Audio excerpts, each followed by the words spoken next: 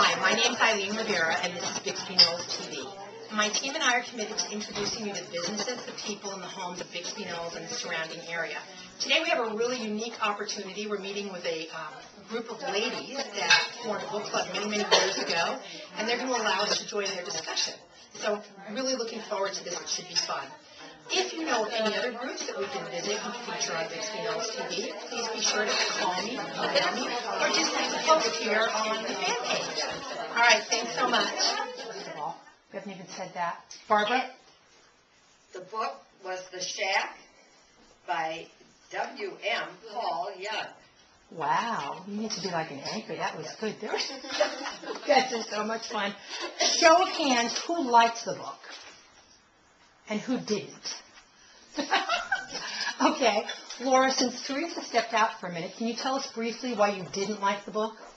I just didn't like the writing style, and I also, as I listened to the discussion, I realized I really didn't like all the cliches. There's just too much Pat stuff in the book. I didn't care for it. Okay. And Barbara, how about you? What did you like about the book? I loved the book.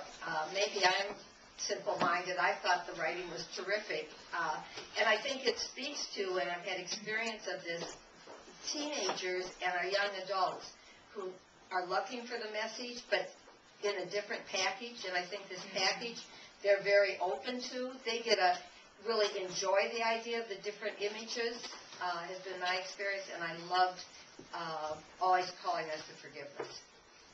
Wonderful. Thank you. Michelle, can you share one of your favorite passages with us from in the book? I'm trying to find the one that I talked about before. Go to her. Okay, I'll go to her. Chantal, how about you? Tell us something you liked. Read us something you liked. Okay, this is towards the end of the book, and it says, Matt, if anything matters, then everything matters. Because you are important, everything you do is important. Every time you forgive, the universe changes. Every time you reach out and touch a heart or a life, the world changes. With every kindness and service, seen or unseen, my purposes are accomplished and nothing will ever be the same again. I found that profound. Wonderful. Michelle? This one spoke to me a little bit. It says, when you choose independence over relationship, you become a danger to each other. Others become objects to be manipulated or managed for your own happiness. Authority, as you usually think of it, is merely the excuse the strong use to make others conform to what they want. I just think about all the things, all the people or the opportunities in my life where, you try and be independent and think that you don't need others, and it's not how you build a relationship. It's really not, and there's reasons for that. It's just not the basis of a good, strong relationship. It's to be too independent. Being independent is okay, but too independent, that takes you away from the essence, not needing. Being in a relationship. Right. Mm-hmm. Right. Okay, well, we didn't intend it this way, but that's a perfect segue for the next couple questions I have. And I'm going to ask Lisa, but certainly all of you can answer this question, and that is, because I think you're the senior member of this book club, aren't you, Lisa?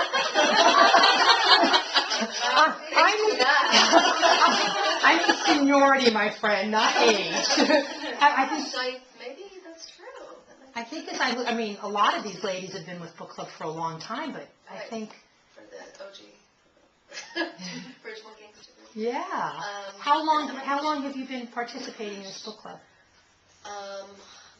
Probably, 15 years.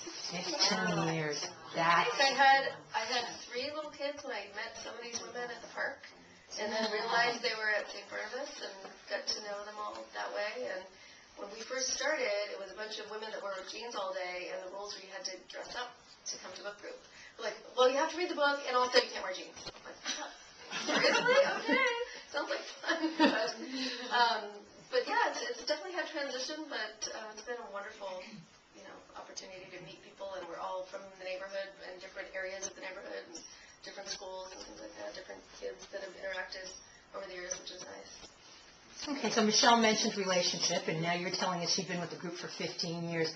Can anybody just pipe in and share some of what you've gotten out of the group and the value of book club beyond the literary experience? What I love about this book club and any book club is when the book is a vehicle to get to know the other people. and it's not so much about what's written in the pages, but what's written in our stories, and that we grow so much there. As the senior person, age-wise, I enjoy this particular group when I'm able to come from a different perspective. You're the age of my children, and so it's interesting to hear that level, and I hope that I bring another level of maturity and wisdom, I'm sure, and outlook. So that's a wonderful blend. Chantal's mother deserted me, so I'm the only old woman left in the group. Andrea Hart was in. That's true. Yeah. Oh, that's right. The very, very beginning. Yeah, and I love it when you come because you do you challenge us to look at things in a different light. Well, I'm living proof that you could all have another 30 years and still either be struggling with or accomplish some of this stuff. Exactly. Elsa, how about you? Tell me what you like about book club. I just like the different perspectives of all the different women, getting closer, feeling like I get to know everybody through the books and through then our socializing. It's a real important part of my life. I hate to miss it. All right, ladies, thank you again so much for indulging me. Everybody say goodbye. Bye.